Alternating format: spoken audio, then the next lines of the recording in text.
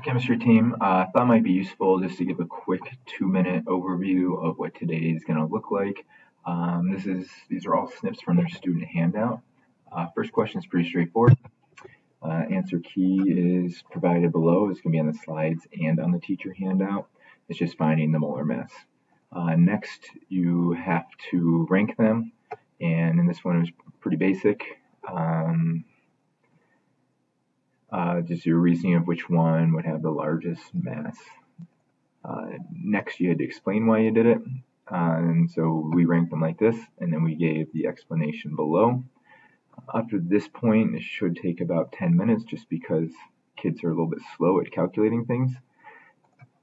So that might be the same. So what we did here, we felt like kids had a really difficult time seeing moles as a number, right? So before we gave them the answer, we want them to think about this, right? We want them to think about this. Just the number is all the same, right? So then half a dozen of eggs is 6. Half a dozen of cartons of milk is 6. Half a dozen blocks of cheese is 6. And it's the same thing as half a mole of eggs. You're going to have whatever half a mole is, right? Then we finally show them the answer key with the same little rationale down at the bottom. Next, we go into the card sort game. So in their student handout, they will have the card sort game. What we did is we cut it out from the student handout. It will be linked in the teacher manual, but print it from the student handout, just so the information lines up on the back. So on the front of the card, maybe I can bring one up real quick. On the front of the card, if you can see them here, it looks something like this. And they've got to organize it, and they're going to be in teams, and they look over to see if they're correct. That's kind of the complicated version first. But what we do is an example, right? So we'll say, you as a teacher will say, grab 5 cards, 5, 2, and 3, and sort by total mass. And they will grab cards number 5, 2, and 3. They'll know that they're going to have to do total mass. They're going to have to rank them, and they're going to have to say why. Right? So that's just the example one. This is just the criteria for success.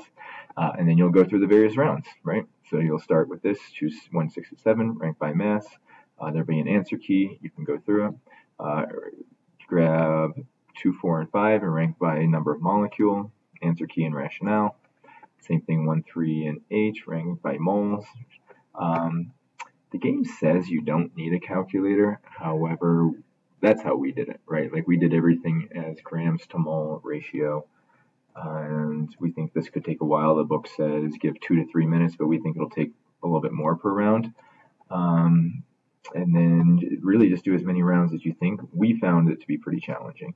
Then it gets to these reflection questions, which we also found pretty challenging, but they're here with the exemplar from the book below.